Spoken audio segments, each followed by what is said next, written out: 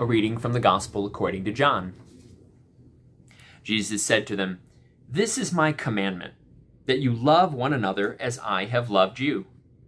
No one has greater love than this, than to lay down one's life for one's friends.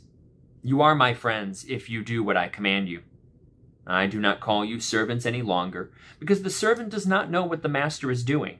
But I have called you friends, because I have made known to you everything that I have heard from my Father. You did not choose me, but I chose you, and I appointed you to go and bear fruit, fruit that will last, so that the Father will give you whatever you ask in my name. I am giving you these commands so that you may love one another." The word of the Lord. Jesus is at this point that we've been hearing all these past few sermon videos as he is rounding out the lessons he has had for his disciples. We've seen as he, in the Gospel of John, takes the bread and breaks it, shares it with his disciples, and tells them to do this and receive this in remembrance of me. We've seen in the Gospel of John as he looks at those who are hungry and feeds the multitude. We know the story of how he gets down on his hands and knees and he shows that a true leader leads by serving, by washing the feet of the other so that the other may wash the feet of the next person.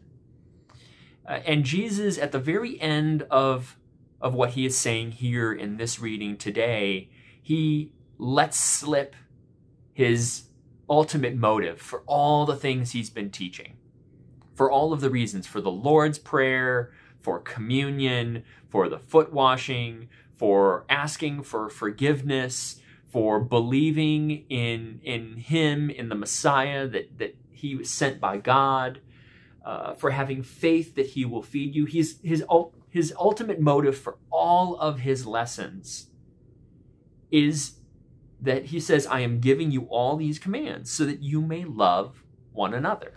That's the motive. All of these things are supposed to be things that help us to love one another.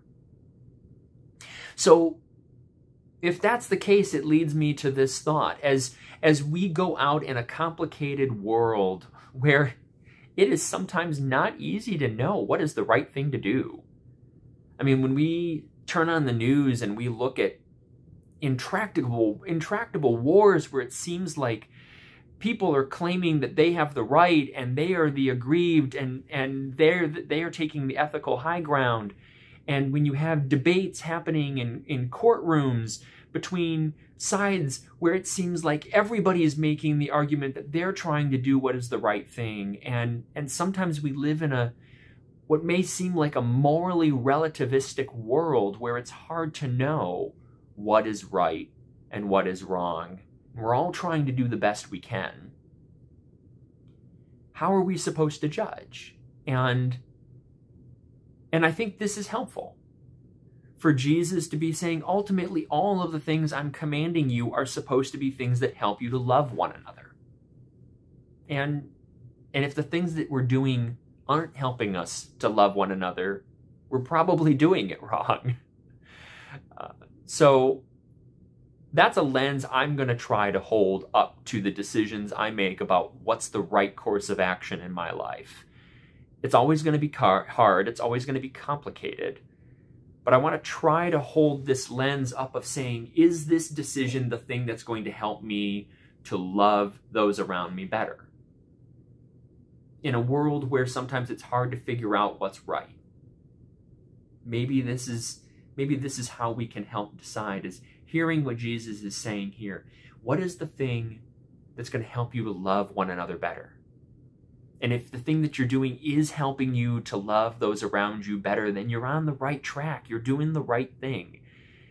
And if the thing's even well-meaning, if it's not helping you to love your neighbor better, then it's probably time to start considering another way.